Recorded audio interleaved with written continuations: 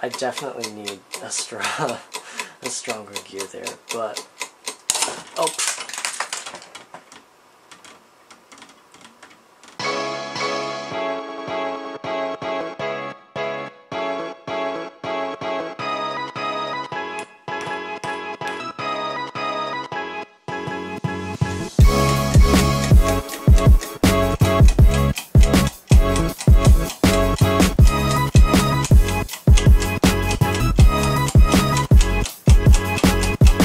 Hello and welcome to episode 5 of Homebrew Horology, a series in which I'm trying to design my own 3D printable watch movement from scratch. If you're new to the channel and you like this sort of content, subscribe because I post a new episode every Tuesday. So I left off last week with adjusting my watch escapement design, and I thought this week I'd expand upon that and add the gear train. I experimented with different ways to examine how the power is transferred from the center wheel all the way to the escape wheel. All right, let's get started. So right now I want to go ahead and try to make the moment of inertia of the balance wheel a little smaller so that I can get a faster beat rate.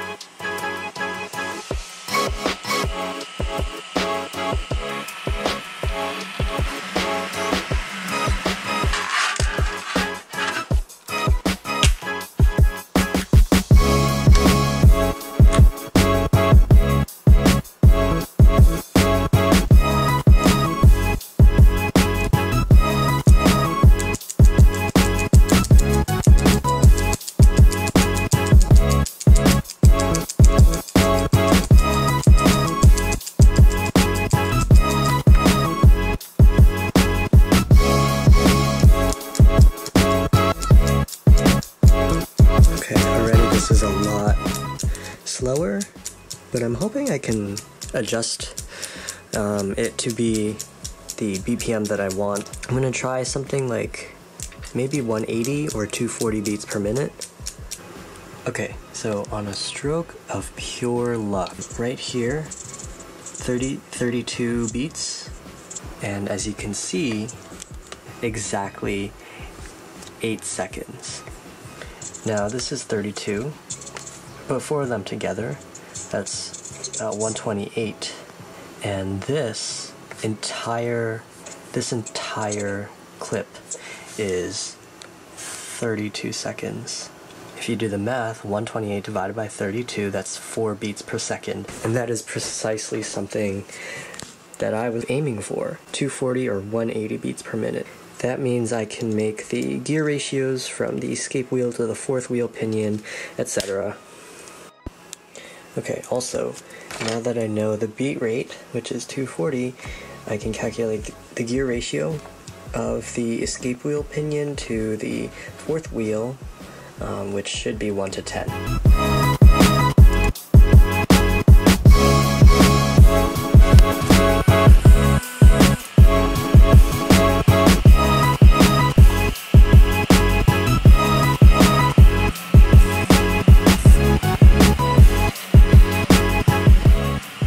While we wait for the fourth wheel to print, I'm actually gonna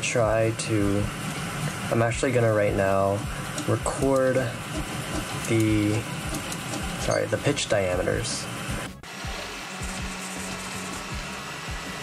So I was able to figure out the distance between the centers of these gears, and I also tried to do some preliminary torque calculations. I've also gone ahead and calculated the amount of torque. I've also gone ahead and calculated the ratio between the amount of torque that's outputted in the escape wheel to the amount of torque that's inputted into the center pinion. And it comes out to be a 1 to 600 reduction.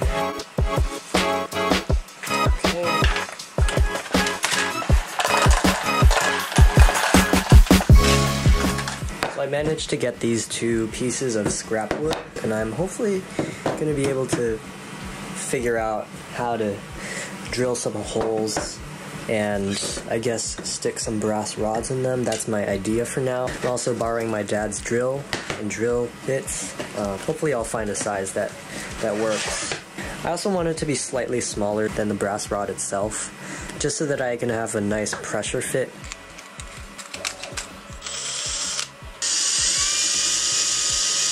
At first glance, it doesn't seem like I can get the rod in. This is a 1.6 millimeter hole, but this is a 1.8 millimeter rod.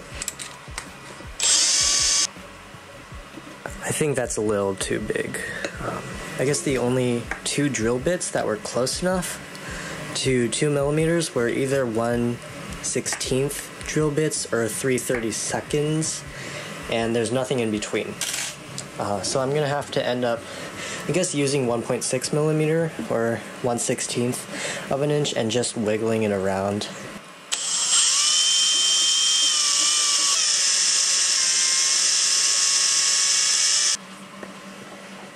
I think it'll work. I have to use my sister's compass because I do not own a compass of my own.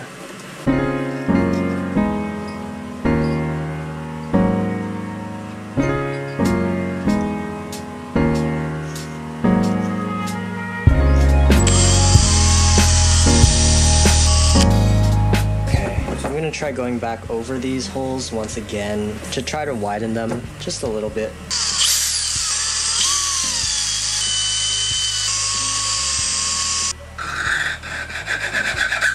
I'm gonna try to use the drill as a lathe, see how well I can clean up the end. It sort of worked.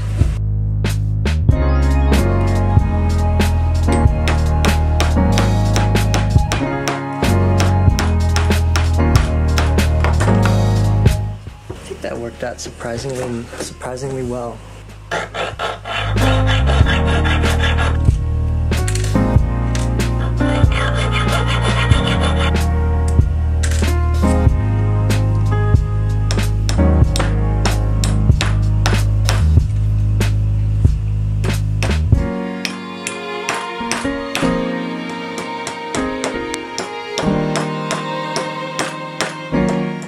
In the meantime, this print finished. I'm gonna go ahead and take it off the plate.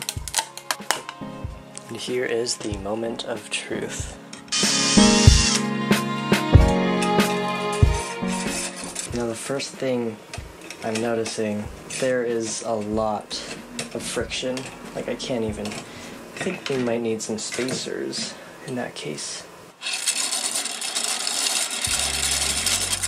The gears are way skewed, so I'm gonna need to put some spacers of some sort.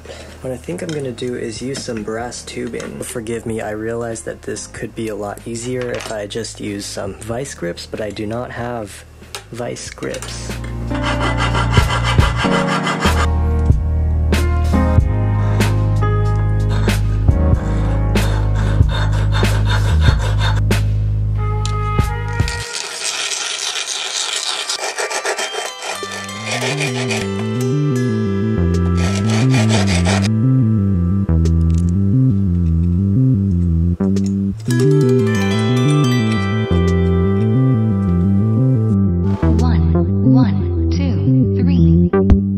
Now the issue is I'm getting some catching going on here, but I tried hooking it up to the escapement, and while it is less than perfect, I think it works if I exert force from the third wheel instead of the center wheel, because then it just locks up way too much. But if we give this a little push, it works from the fourth wheel, which is nice. And from the third wheel, nice, it also works. The center wheel, it's really tough. So I've just figured out a quick mounting solution. Just use 2 M3 bolts and washers to secure it into place. And now when I apply pressure,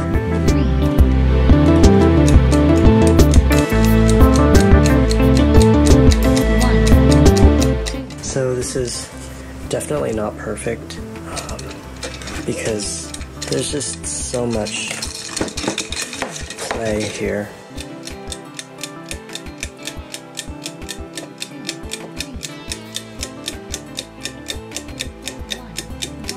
If I apply pressure on the second, or I guess the third wheel,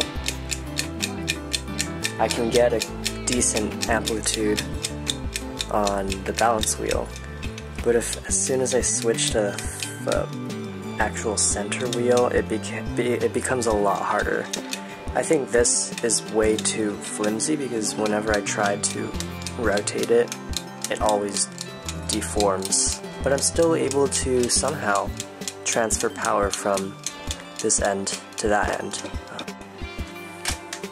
Alright, I'm gonna try adding a weight to the end of this, to the center wheel on the outside, and just see how much force it actually takes to get the balance wheel spinning.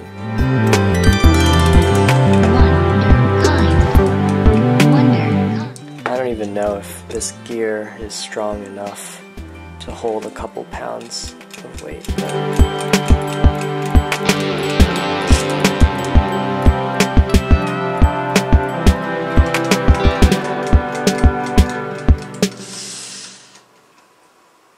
Oh, look at that.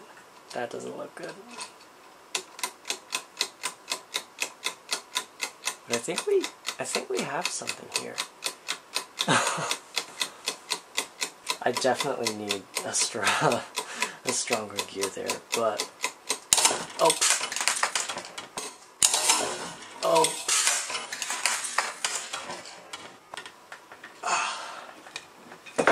I guess that's what it takes to get the balance wheel going. Got that on film. One thing I want to try to do is test the accuracy. Now, I did mention that I got exactly 4 beats per minute with this configuration. I just want to see if that's actually the case when I add in more gears. I'm also marking a seconds hand. Alright, I'm going to start timing it once the second hand passes the escape wheel. So here goes. Oh.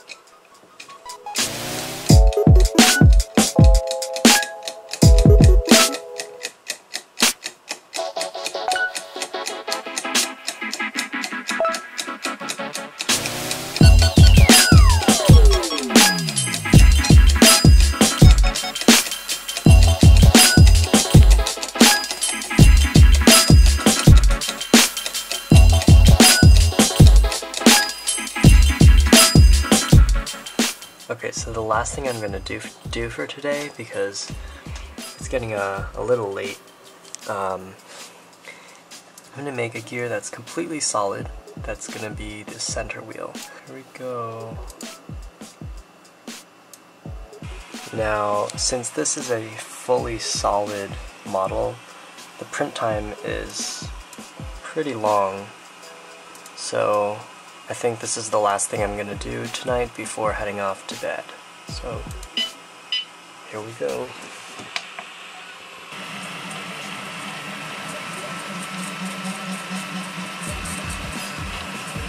So as the first layer is printing, some teeth are lifting, but I really don't want to restart the print, and I'm pretty sure it'll be alright in the end, so.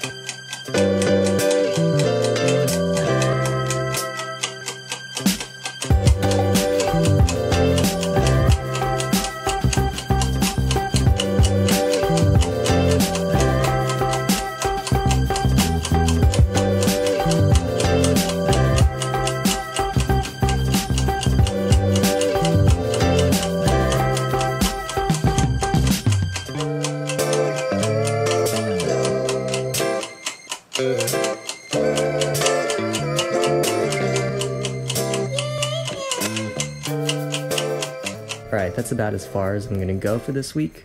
I'd say it was a success, and I look forward to expanding upon this next week. If you enjoyed this video, give it a like, comment down below, and consider subscribing. It really helps me grow as a channel and allows me to reach more people with similar interests. Alright, thank you for watching, and I'll see you next time.